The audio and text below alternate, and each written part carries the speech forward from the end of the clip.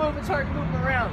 So what we wanted to do is just take a quick break, evaluate what we just did with the city council, and then we're going to march around President Street to the headquarters and do the next part of the action, okay?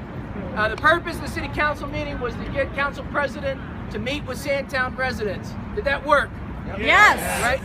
Why did it work? Pressure? Numbers. Preparation. Beforehand, we prepped him. And prayer.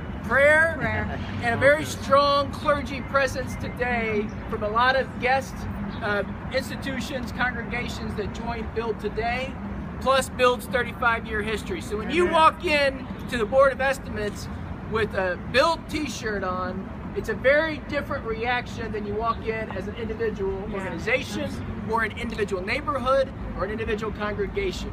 Amen? Amen. So the purpose of us gathering together is that we stay together. So if you're a guest here today, we welcome you to Build. We need to grow more power in order to get stronger reaction from the city. What did you learn from the city council president's reaction? Anything stand out to you? He's defensive. Seemed a little agitated. A little agitated. Right? Why do you think he's like that? Well, he was unhappy we were there. What's that? He was unhappy that we were there. Number one. Challenging authority. Just walking into the Board of Estimates with this many people, particularly as Build, is an interruption.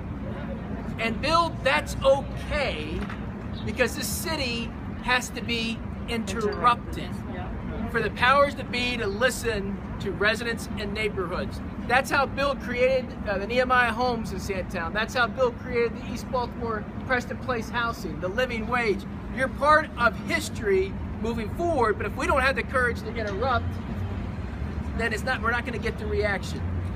I also think, Mr. Miles, you know Council President well, Pastor Prentice, Pastor Keene. There's something else about the Council President. He doesn't know how to accept or win. He was briefed before this. He knew what we were coming to do, and all he had to do was stand or sit and say, Bill, I understand you, I'm with you, I've been all over the city. Of course I will go to Sandtown and meet with the resident. He doesn't know how to claim his own power and his own position. That's it. Is he mad at the mayor because he's saying the police chief doesn't work for me, police chief works for me? No, that's what you're taking a dig at us.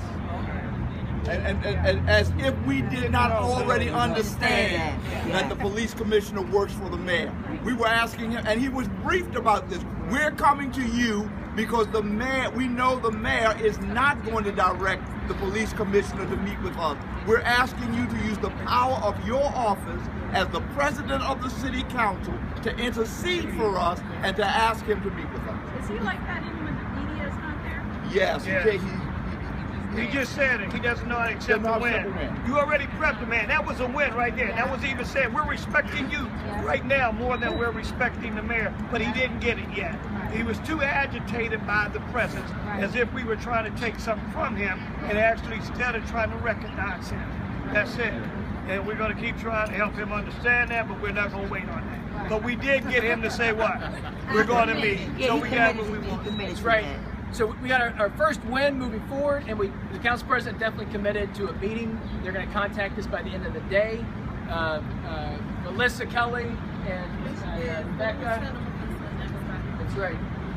And we got a Greer. Yes, we